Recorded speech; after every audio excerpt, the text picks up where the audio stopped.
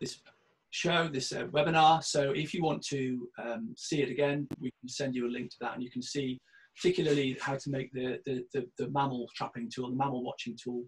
You can see that later on. Okay, so enough of the preamble, let's get started. So Jan, as you can see, I've got my sleuth's hat on. I am ready to find out how to spot wildlife and how to be a nature detective. And if we're out there, we're in our garden or in the park and we want to go in search of some wildlife, what is it we should be looking out for? How do we know what to see?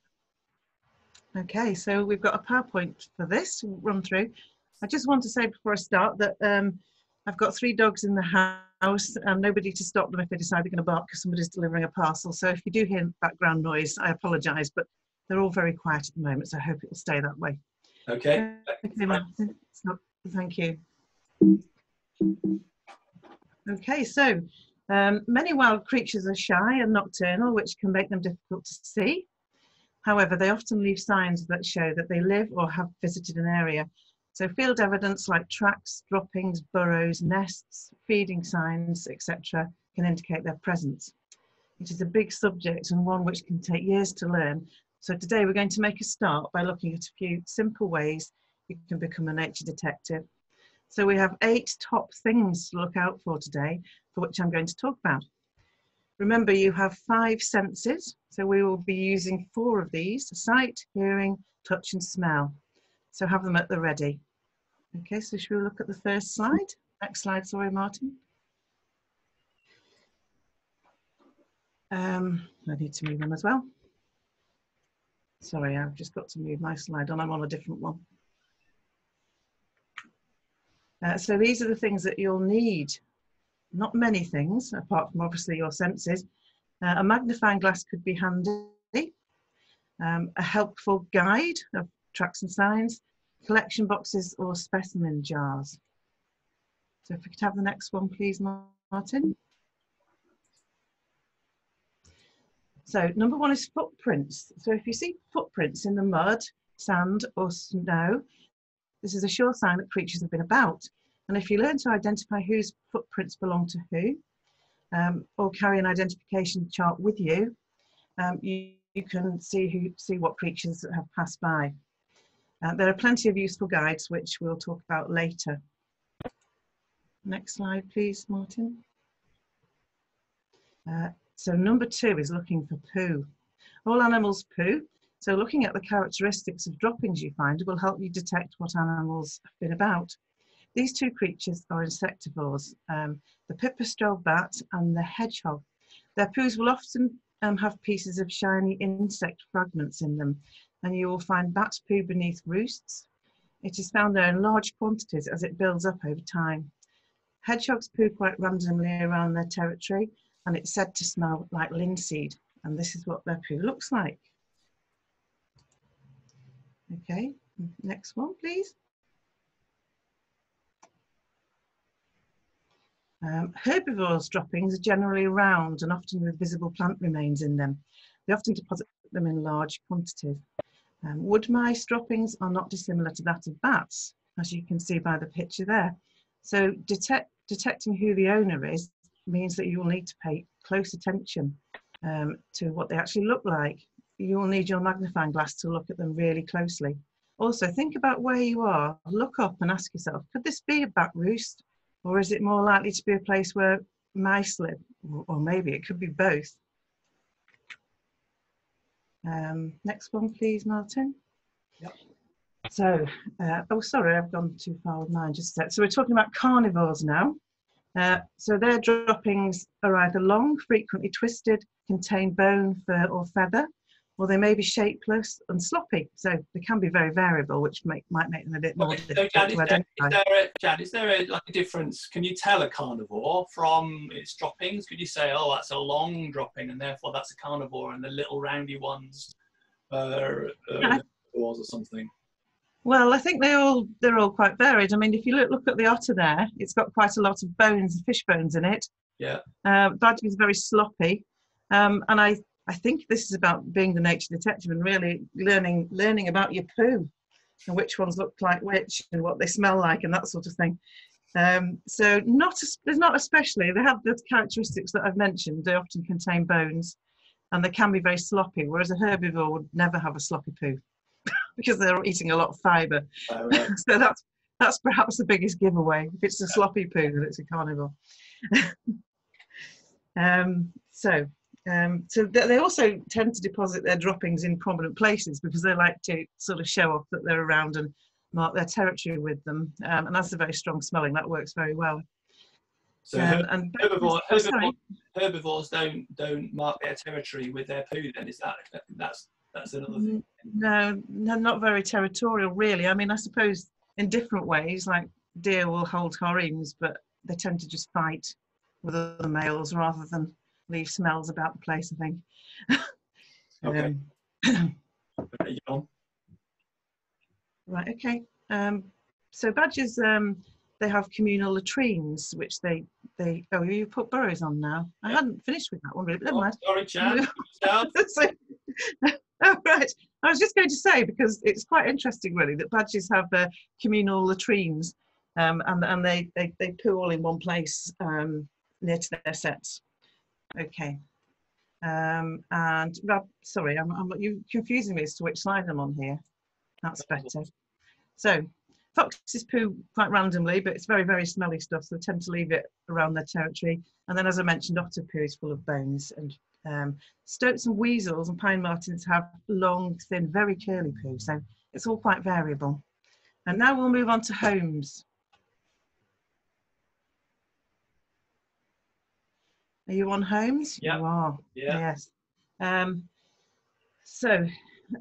These can often be burrows, really, holes in the ground that you can look out for. The badger set, as you can see at the top there, it's quite a big hole, although rabbit holes can often be quite big too, so it can be a bit confusing, but the badger always has an oval hole, and it will be 25 to 30 centimetres wide. And often there'll be signs around that there's badger footprints, there's often bedding left outside, and good amount of excavation often occurs around a badger set, so lots of digging. Rabbit holes are smaller usually and actually round and often can form warrens like the one we see. And then voles and wood mice and other small mammals live in small holes in the ground in all sorts of places. But there are often telltale signs of food remains around the entrance. So that's something that you could look out for. And the next one. That's right. So nests.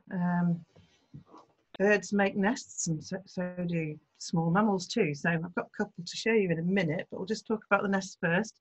It's difficult to see birds' nests at this time of year because there's lots of vegetation, and actually with them having eggs and young in them, it's really better to leave them alone. So you could be looking out for them a bit later on when the leaves fall off the trees. It's not always easy to tell when a nest has been abandoned. If you'd just like to come back, Martin, to me. Yeah. Can you do that? Yeah. I've got a bird's nest here. I've got to put it in the right place so you can all see. I imagine that would have been a blackbird's nest. Can you see? It's got like a dip in it, and it's sort of made of grass and moss. And that's one that we found in the winter. So we didn't take it away from the bird, obviously. And this one, this is not a bird's nest. On the slide, it says that the harvest mice makes a nest the shape of a tennis ball, and it suspends it between clumps of grass. And this is what this is. This is the harvest mouse nest. If we just flick back to the slide, we'll see the picture. I've got one of the attendees, Poppy's got a hand raised. I'm not quite sure. Oh, right. Is just want to. Oh, she's gone. Oh. She did have her hands raised. Maybe that was an accident. Oh, it's gone. She's put her hand down now. Fine, it's fine. I just wanted to check it wasn't a problem. So, right, we'll go back to the pouch for you, Jan. I've just discovered something. Have you? Yeah. What is it? Oh, well, it's with the nest. It's with the nest. What does that look like? It was given to us by one of our conservation officers. Oh, is They've it? clearly found the remains of a mouse in the nest as well. Oh, right, okay. But that was a bit of a shock. I've only just found that, everybody. That's a live discovery. Oh, well, Anyway, that's a detector. It's a true detector of a dead body, Jan. We'll have to see if we can find the we, cause. we, we must we must assume it was a natural death and that it wasn't murder. Well, we never know. Oh, Investigation. yes. Anyway, I need my slides back, don't I? Yeah. So the next one. Now we're talking about feeding remains, Martin. Thank you. Yeah. Look out for leftovers. So these little creatures here, we've got a wood mouse, bank vole, and a grey squirrel. I've just chosen them, and also there's a dormouse mentioned on this slide. I've chosen them because they leave chewed nuts behind, and often around where they nest, but also in other places too. And you'll see in a film later where we've got some examples of that. But they have now this is one of the quiz questions, this one. So see if you can listen carefully to these and see if we can get our question right later. So the difference between what they leave behind. So the dormouse leaves a smooth inner rim when the chewed nut, which is pitched at an angle to the shell surface, forming a circular hole. The wood mouse leaves gnaw marks on the surface of the whole nut, a chiselled inner edge and a circular hole. The bank vole leaves no gnaw marks on the surface, a chiselled inner edge and a circular hole, and the squirrel just splits the nut in two. Okay. So we'll move on to that. That was just about chewed nuts, and then there's another picture of something that's chewed, and these are pine cones that have been chewed by squirrels. I'm going to show you some of both, actually. I've got a little stash of things here at the side, so I keep disappearing off the side. So there's our, we've got it in the right place. Let's get it in the right place. There's our chewed fir cone. Okay. Yeah. And this is not a very round hole, actually, but what I can see on this one is it's got very smooth sides, so it's going to have been chewed by a bank vole. Sorry, it's difficult to just hold that up in the right place. So I think that was bank vole. That's with my detective hat on. Okay, so if we could move on. So we've looked at the fir cones, and now we want to look at the pellets. Okay.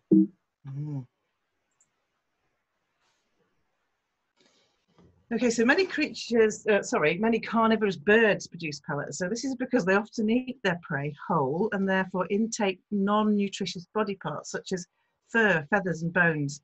So they then regurgitate this matter in the form of a pellet. See the barn owl on the bottom right-hand corner doing just that, which leaves a fantastic track, or a sign, I should say, that they've been there. Martin wanted to say something. What did you want to say, Martin? No, I was agreeing with you. Yeah. I was just looking at the barn owl dropping the pellet. Yeah, I love that picture. So some birds have favourite places where they do this. The barn owl tends to like to do it around its roosting site. So before it goes to sleep, it regurgitates. So if you ever find a pellet like this, it can be fascinating to soak it and dissect it and see what bones it contains, because this may give you an insight into the bird's diet, which in turn tells you which small mammals are living in the area where the bird lives. So it's kind of you can find out more than one sort of clue there, isn't there? So here I have, can I challenge you to go back to the screen, Martin? Here I have, this is a barn owl pellet. Now, if you look closely, you can just see that there's some bones in it. You see those, especially just there. So those the little white marks on it. That's right, yeah, the little white bits. And if you soak this in water, and I often use a bit of Milton's as well because it's, you know, for hygiene purposes, they all come away. And what we do is we count the number of skulls that we find in the pellet. And actually, this is a scientific thing. It's not just, it is fun, but it's also science. So we can see how many small mammals our barn owl will have eaten in a night. Okay. And we want it to be about 3 or 4 for the barn owl to be healthy and happy. And we also want it to be things like small mammals, voles and mice, not frogs and birds. It means they're struggling if they're eating things like that. So it gives us a really good clue as to the health of the habitat of the barn owl and how happy the barn owl is really in that habitat. So if you want to be a nature detective, you really need to get into poo and regurgitated food, don't you? Yeah, yeah, yeah. Pretty, It's a pretty small gross, one. isn't it, really? I think this one's more likely to be a little owl, and I am actually not sure because it's quite an old one. Again, if we had a bit of a dissection, we'd find bits of insect remains, wouldn't we, with beetles and things like that with a little owl, because that's what the little owls eat. So we have to take it one step further and really delve in there and find out what it contains. Okay. So people who go and study these birds and animals, they go out into the field and look underneath where the barn owl is and stuff into the grass, do they, to find these pellets? Is that what they have to do?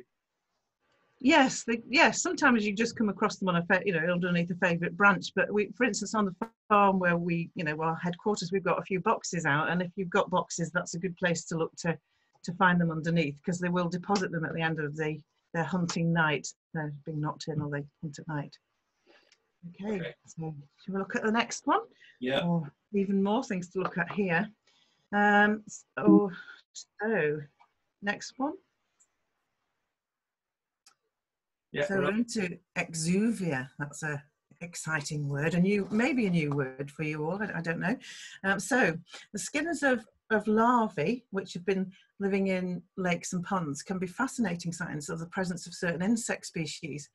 When the larvae is ready to make its transition to adulthood, it climbs up the stem of a submerged plant and emerges from its old skin, eventually leaving the skin behind, as you see in the picture.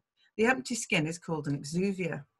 Dragonfly exuvia are the easiest to spot. Look carefully at the plants that grow up from the water and see if you can find any. When you're around a pond, especially at this time of year, have a look at the base of those plants and see if you can see any exuvia. And if you do go very early in the morning on a hot day, you might be lucky enough to see this actually happening. Now I have some exuvia. Oh dear, they're very fragile, and I'm just trying to pick it up without... They look a bit prehistoric, don't they? I'm tipping it out. There we go. There's two in my hand. They do. Right, there's two in my hand. There's a big one, which is easy to see, and a very tiny little one next to it, and that's a damselfly, which is very similar to a dragonfly, much smaller. So let me see if I can separate. Do some tweezers. I should have got some tweezers. Oh, I've dropped it. There it is. That's the dragonfly one. So I've seen these on in pools, on the kind of reeds and grasses next to the edge of a pool is where you can see them sometimes, isn't it? And it's like they look like they're alive, and then you touch it and it just falls off because there's actually nothing inside there. So it looks like it's a creature in itself, doesn't it? Yeah, but in actual fact, when it was in its larvae stage as a creature, it did look a lot like that. It doesn't look like that. It's just obviously much full of flesh, whereas it's not now. It's just a really fragile, so more fragile than paper, which is making it a bit difficult for me to handle. Okay, we've got... How many we got left now? How many tips have we got? Two more. Not many left now. Not many. All right. We've got now this one. So actually, this is about identifying birds, but not by seeing them, but by hearing them and listening to them. During the breeding season, male birds sing to mark their territories, and many of the songs are very different. So I'm just going to play three, just a short burst of three. I think Martin's going to play me a short burst of three because I can't control it. Don't let it go on too long. Just a few phrases. So this is the robin.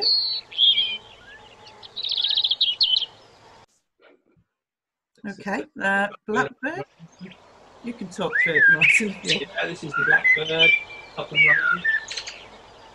It's quite difficult. It's quite an art to tell the difference between the sounds of the birds, isn't it? They all sound the same to me. But I think some people are maybe better at it than others. I feel maybe, but it's well worth a try. Is the song thrush? Now the song thrush repeats itself. Can you see that? That it's doing its phrases 3, 4, 5 times. Whereas the blackbird always changes its phrases as it goes along. So that's a sure sign of the difference between those two. robin's just got a slightly different pitch. So, but there's obviously, this is a massive subject, and you could learn. Yeah. When I first started, I just learned a few every year and built on it. Now I'm old, I can identify quite. Now you know them all, don't you? I don't know them all. I don't know them all. So now we're going to the seaside to be a nature detective, which is a great place to go. So shells and natural things on the beach can tell a story as to what's out to sea, really. So look along the strand line. This is the point where the tide reaches its highest before it turns, and to go back out again. So many shells are deposited there on other natural beaches. So here are some examples of the sorts of things you might find. There's the cuttlefish shell. You perhaps find some of those on the beach at times. It's the bone within the cuttlefish's face. There's what some people call a mermaid's purse, which is an egg case for rays and sharks. So that suggests that out at sea there are rays and sharks, and their egg cases have been washed in. The exoskeleton of a crab, or parts of a crab, can often be found in this area. A crab sheds its skin as it grows bigger, so it will leave its exoskeleton behind. And then egg cases of whelks, they often blow around in the wind, and they're quite lightweight, but they're a sign that a sea snail is living out in the shallows. So pay attention to these items, and others give us an indication of what's actually living, like I say, out there in the shallow seas and the deeper seas beyond. I don't think I've not anything to show. I'd like to have had a mermaid's purse, but I haven't. So, Oh, well, so now I'm just. Do you know what, Jan? It's just as well I'm here, then, isn't it? I've got this. Oh. You can see this. I'm not even sure I can put it on my screen. You need to go up a bit. Up a bit, right a bit, little. Looks very white. Oh, is it a sea anemone? Yeah, I think so. Yeah. Yeah. Like, so it just looks like a big sweet, doesn't it, at the moment, or a stone? Actually, it's got like the star pinprick at the top. You can't really see that very well, but there you go. I think it's a sea urchin, actually. Oh, right. Yes. Maybe it's, yeah. Very fragile. You get those sea potatoes that are a bit like that as well, that you see. Was it that sort of thing? Or, no, I think it's just a sea urchin, actually. Okay, so the next slides are just a few useful publications that help with being a nature detective. And I've just put a few slides up to show you that you get ones for helping you with mammal signs, with bird signs. Just run through them quite quickly, Martin. And that there are a lot of books out there which will also help you, some really good books. So that's the introduction that I made. That's just a start. Yes, that didn't take long at all. Right, so we need to crack on then, don't we? That was really interesting, Jan, and there's obviously plenty of things to see with all your sights and sounds. So I think we've got a video, haven't we, next now, where we can see a little bit more about that. So this is Kerry went out for a walk to find some tracks and signs, and this is what she found. Okay, let's see what it's like in the real world then. This one. There we go. Wildlife can often be difficult to spot. However, all, if not most animals, often leave behind tracks and signs, which can tell you what they have been up to. So always keep an eye out for them, as you never know what you might find. Here we have a sparrowhawk kill, most likely the remnants of a pigeon. The lack of carcass indicates a larger mammal has been here too, to help tidy up, maybe a fox.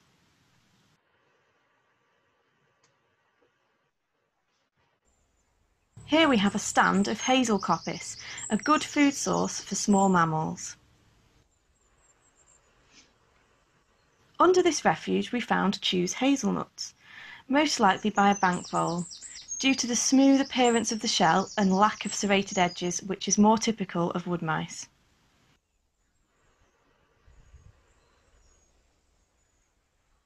Tunnels in the soil are also present, as you can see, which indicate activity.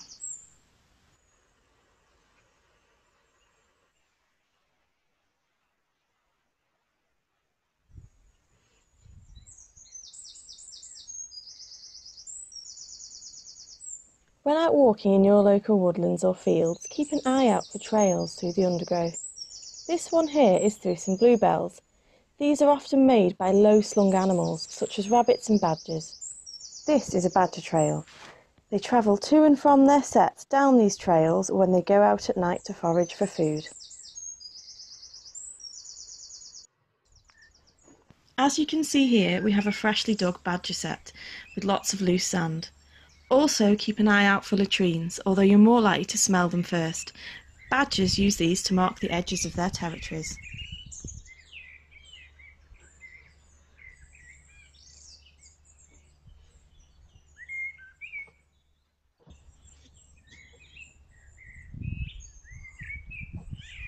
This is an unusual find, a nest in the undergrowth, most likely a blackbird due to its size.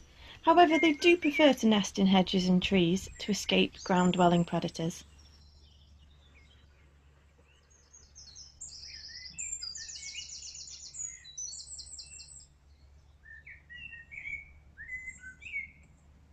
Here is another example of a nest. This one belongs to a grey wagtail. They often choose to nest along rivers or waterways.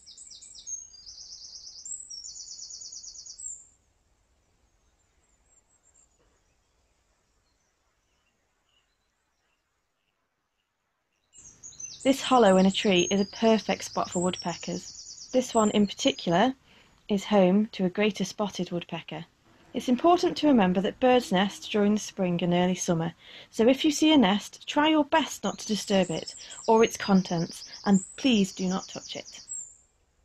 Some of the artefacts creatures leave behind may take a little more finding due to their small size, such as these damselfly and dragonfly exuvia. They can be found stuck to vegetation emerging from ponds.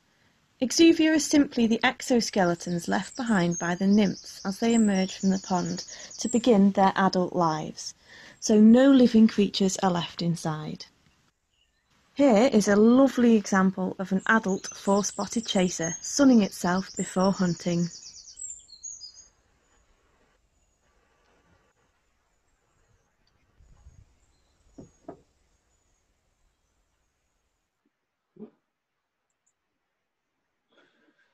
And Okay. Martin, Yeah.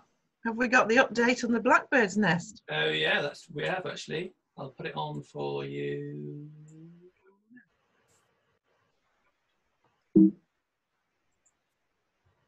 There we go. That was it yesterday. So 4 eggs. that was the nest that was in the film, was it? Yes, it is the very same. It's got 4 eggs. It's weirdly on the floor, which is really unusual, isn't it, for a blackbird? Yeah, you'd think that a fox or a badger would be in there and take those, wouldn't you? You would. You would. Let's hope that doesn't happen. So it shows that it pays maybe to go back to the same place more than once, then, doesn't it? To see maybe what you can see. Yes, that's right. Once the story starts to build, you can extend it, can't you? Now we know that there's some eggs, and hopefully there'll be chicks. So would you say, is there like a particular time of day when we should go out, or does it not really matter? I think you can just keep your eyes open at any time and your ears, and nose to the ground and all that. But I think the morning is a good time to spot signs of nocturnal animals, because there's been less time for their signs to be disturbed or taken, such as the sparrowhawk kill by something else that comes along. So, but I think any time, and if you're out and about, just keep alert. And if we do, we're picking up poo and pellets, and they all sound a bit disgusting. I mean, should we take things with us, gloves or something? Is there a way to do it, or do we just grab it and stick it in our pocket? Yeah, you could take gloves. There's a little bit of kit that I mentioned earlier on, but as long as you wash your hands thoroughly after you've been handling things like that's fine. But if you prefer, gloves, fine. Okay, and then what about if you, in your own garden, we're going to look at how to create a tool to find some tracks, aren't we? Is something we can do? Yeah, so we're going to have a little film now which shows you how you can make a mammal tunnel, which is a great thing to do, and put it out in your garden at night. So if we watch the film first, and then we could just mention a couple of things afterwards, that might be best. Okay, let's watch the film.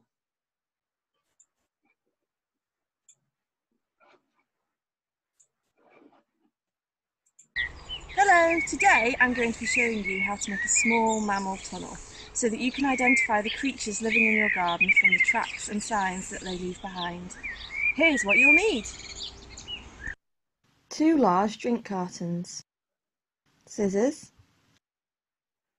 sellotape, a sheet of A4 paper, a sponge, pencil or pen, black food colouring, a bottle lid, peanut butter and birdseed, and a margarine lid.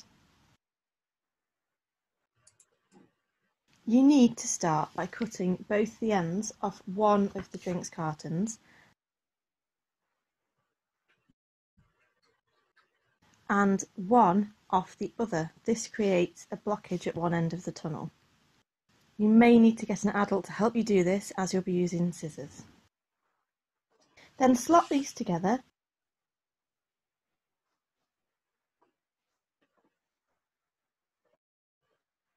and tape to secure.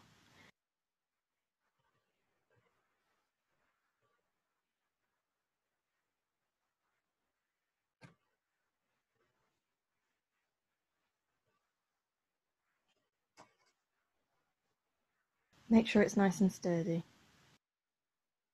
Then, using your tunnel as a guide, cut the paper to size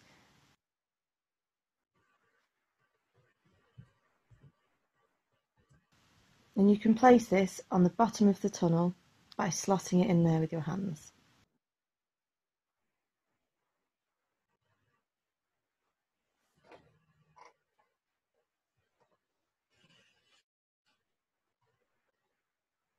Now you need to put your sponge on the margarine lid. Mine's slightly too large, so I cut it to size so it would fit nicely without overlapping.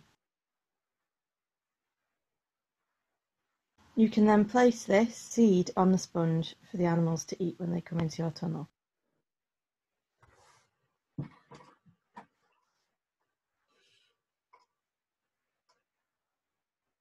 I then mixed the food colouring with a small amount of water and put this on top of the sponge. This acts as an ink which catches the animal's footprints on the paper.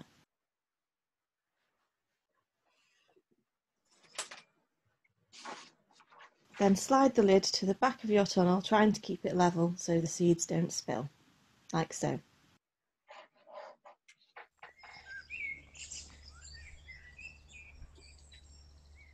Then simply place in a wild area of your garden or along a hedgerow, which is best. Cover it with leaves or grass or sticks so it blends in with the surrounding environment. This can be left overnight, maybe for a few nights before you get any results. You need to check your tunnel in the morning to see if you have any animals that have left their footprints behind. Here you can see an example of what it might look like. A guide on how to make this and other projects can be found on the Wildlife Trust website under the Wildlife Watch information. Okay, so that's brilliant, and thanks to Carl and Kerry for making those videos for us to be able to show us really how we do some of these things. So that's fascinating, isn't it? We can see what's happening at night then, can't we? Because a lot of wildlife comes out when we're asleep, doesn't it? Yes, that's right. And if you wanted to be maybe seeing if there were hedgehogs around, which is another really great thing, nocturnal animal, then you would need to change your bait, put some cat food in there because they're more likely to go for meaty things. And just one other tip we did find with that tunnel, because that Kerry lives with me here, she's my daughter, and we put the tunnel out, and we found that if the tunnel was a tunnel and not with a blockage at the end, which the instructions tell you to do, then it seems to work a little bit better. But you have to put the food in the middle of the tunnel, and so that the creatures that come in will walk over some of the paper. So that's just might be a better way of doing it. So what kind of animals have you seen in tunnels when you've made them then? So what could people expect to see perhaps? Well, obviously we've got bank voles here, bank voles, wood mice. They can be very busy because they come, so it can be quite difficult to decipher the footprints really. But it's quite reassuring just to know there's something around, you know, there's something a bit mysterious around. So yeah, that's It's good to nice. see what we can see, isn't it? Right, so Pardon. we're running a little bit behind time, but that's fine because this is all good stuff and it's all fascinating to see. So we have got a few questions and answers, so I'm just going to have a quick look at them and see if we can answer them. So Poppy has asked, how many animals are there in the UK, in the world, and what's the rarest animal? Did you say the UK or the world? In the UK and in the world. That sounds like a very, very, very big question to be asking. How many animals are there in the UK and in the world, and what's the rare animal? Yeah. Well, I don't think anybody would know how many animals there were in the UK or the world. I think that would almost be impossible to answer, wouldn't it? What do you think might be the rarest, Martin? That's another interesting one too. Yeah, I think there's a sort of a categorization of animals in the world.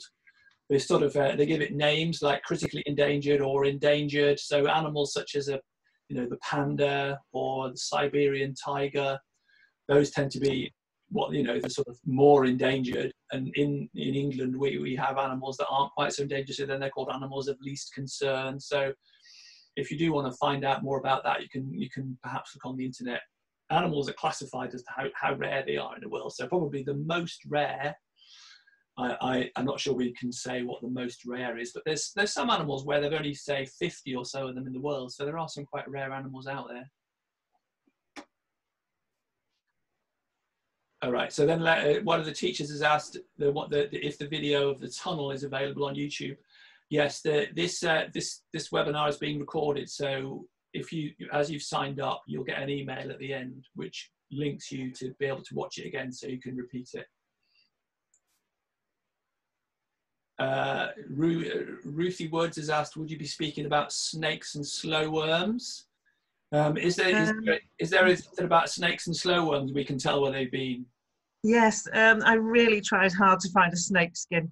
The corrugated metal thing that you saw us picking up to look for the bank vole evidence under can very often have a snake skin under it as well, because snakes shed their skin, females before they lay eggs, males twice a year.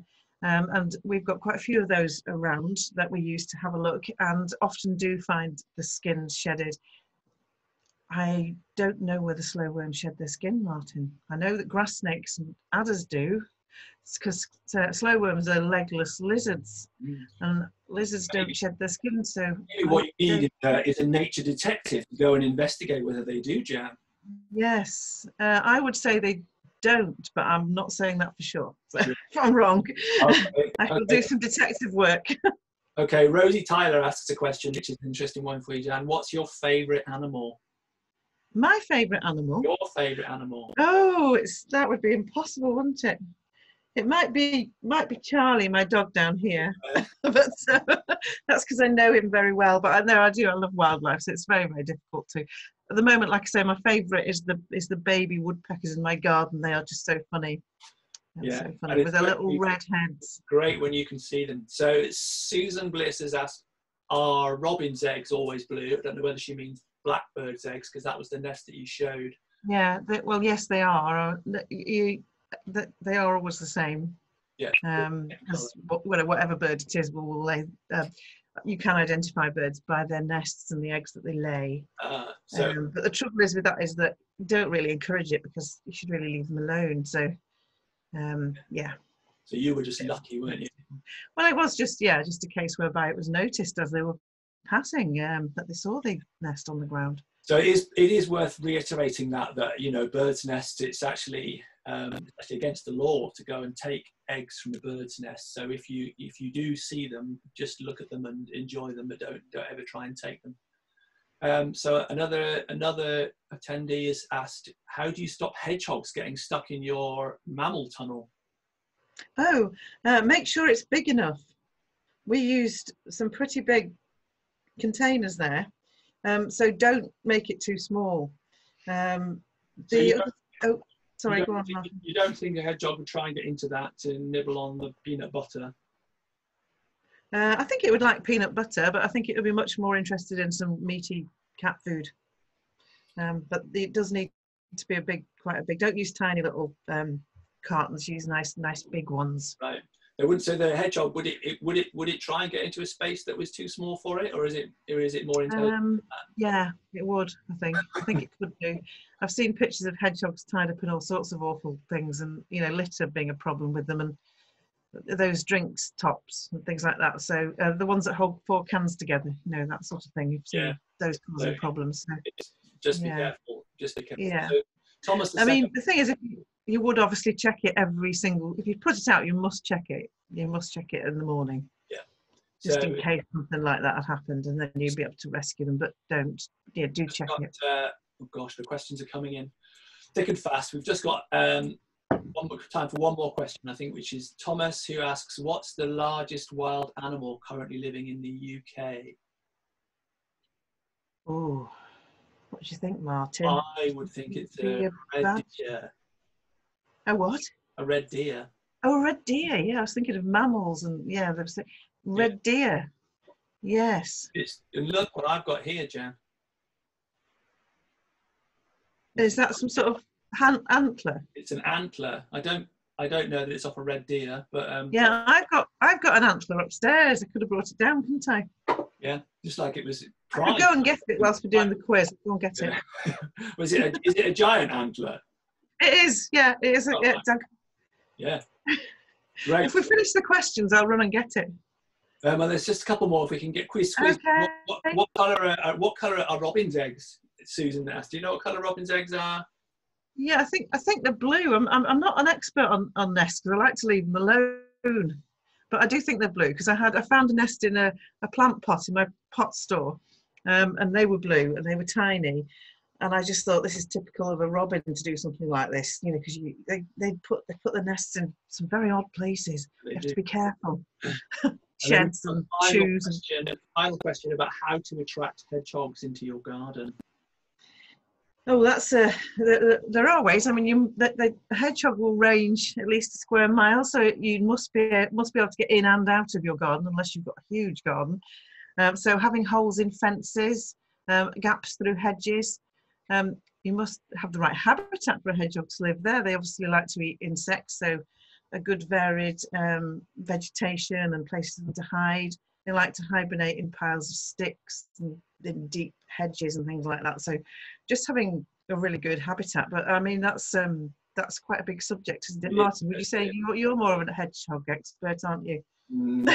Not today. I've got my detective's hat on today. You did a survey. You did a fantastic survey on the farm a few years ago, where our headquarters. And what did we find out? There were no hedgehogs. We put them out once every day. Was it 7 days? The tunnels. Yeah. And what did you find out? There weren't any hedgehogs there. Unfortunately, the hedgehogs are in decline, and there aren't as many as there used to be. So they're more endangered than we realised. Okay, we're rapidly running out of time here. So just as the final thing we want to do is to give you a little quiz, just to see, have a little bit of fun and see how much you've learned. So what we're going to do is the questions will come up on your screen. And all you've got to do is to click on the answer that you think is right. So we'll run through these pretty quickly, but the first one should be coming up now on your screen. If you click on the answer that you think is right, then we can move on. It looks like, okay, so the question is, badgers live underground and go in and out of their homes through large oval holes. Okay. Just give a few more seconds if people want to try and answer that one, and then we'll end the poll. Okay, we've still got a few people answering. Nearly all the way there. Okay, we'll leave that one there. Most people have got that one true. I think we'll find that's the right answer. So let's just see. We'll share the results. Okay, so most people got that one right. Nice, easy one to start with. Okay, let's try another one, another question.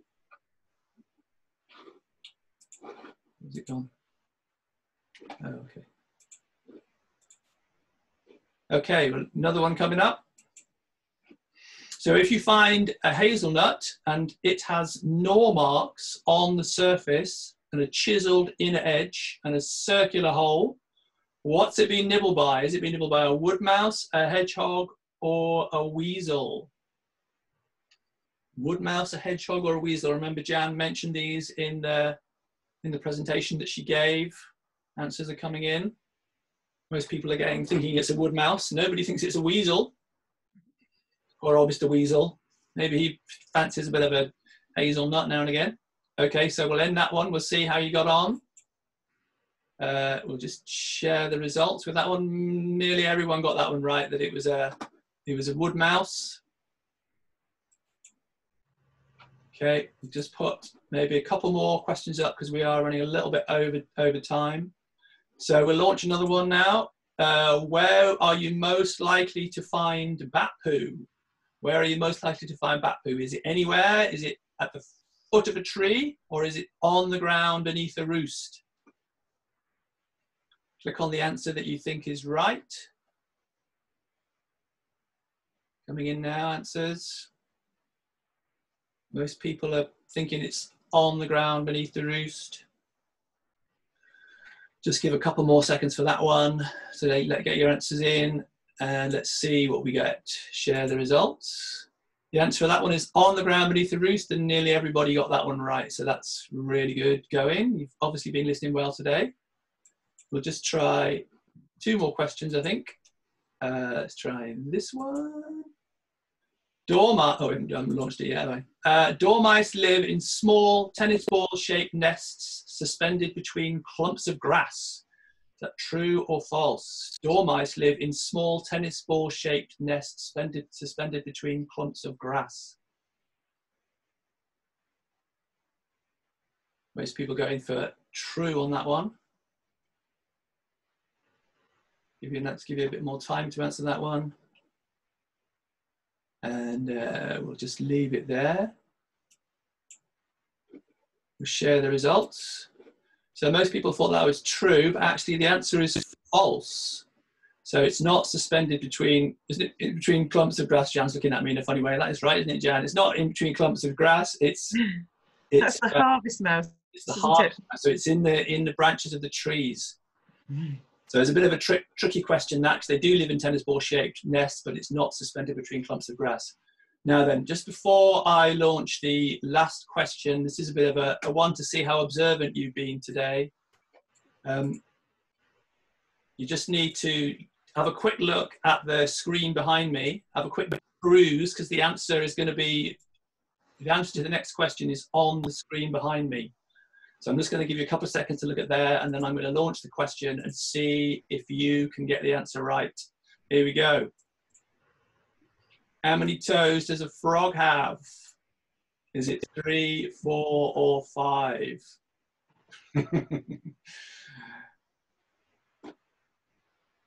How many toes does a frog have?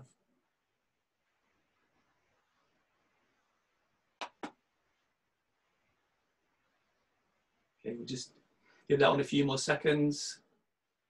Remember to look behind me if you want to know what the answer is. I can't see because the thing's in front of it. Oh, I don't know whether everybody else. Yeah, I don't know whether everyone else is seeing the same as me. Yeah, maybe they can't see. Okay, so we'll end the poll there and we'll share the results. The answer is 4. You can see, I can get this right now. Where am I? Stop sharing. Close that one. The frog. It's a bit difficult. I like the hair. There we go. Frog. There we go. And there's going to be sunshine coming over from the west and some rain in Scotland. So that's all we've got time for today. In fact, it's more than we've got time for. But Jan, what have you got to show us there? That's the antler. That is the antler from the animal which is the largest in the UK. Red deer antler, yeah. It's out my daughter's bedroom, so I'm not entirely sure where she got it from. She must have found it somewhere, I think. That's Kerry, our nature detective. Right. So that's another thing. You can find those, can't you, on the ground in the rotting season when they've fallen off. So it's, you know, that's a good find. So unfortunately our time is finished for today. We have run a bit over time, but I hope you've enjoyed it, and I hope you've been able to share and inspire with you something that you can do with wildlife now. You can get out there and try and track some of these signs, or you can make one of those tunnels and see some wildlife, some secret wildlife for yourself, and hope we've given you some tips on how to be a great nature detective. Remember, if you've signed up today, we will be sending you a link to how to some pages on the website, which will tell you more about how to make these things and some further information about today. And if you do want to watch it again, well, the link will be on there as well. Just one final reminder that, at the moment, the Wildlife Trust is running a thing called 30 Days Wild, which is encouraging each one of us to go and do something outdoors, go and do something wild every day in June. So if you want to be part of that and you want to have some inspiration about what you can do, again, look at your Wildlife Trust website and there should be some information on there. And the final thing before we go, we have one last question. We'd just like to get some feedback from you as to whether this has been fun or whether it's been a complete waste of time and I should hang my detective's hat up. So we have one last poll, which basically is a feedback poll, where just tell us whether you think we're a 5 gang or a 1 gang. So I'm going to launch the poll now and then just put in how much you've enjoyed today, whether it's been fun or not, and we can just feed that back. So that'll be really helpful if you can do that. Okay, we'll just give a few more seconds for those to come back.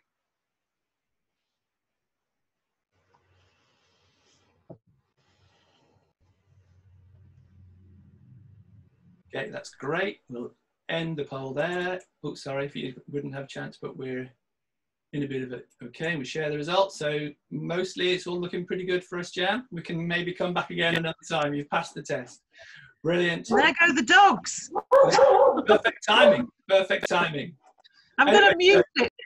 So thank you all. Thank you all for coming. I hope you enjoyed that. Remember, there'll be some information if you want to catch it up and do it at home and see in your own time. So thank you for joining us and hopefully see you again on another webinar.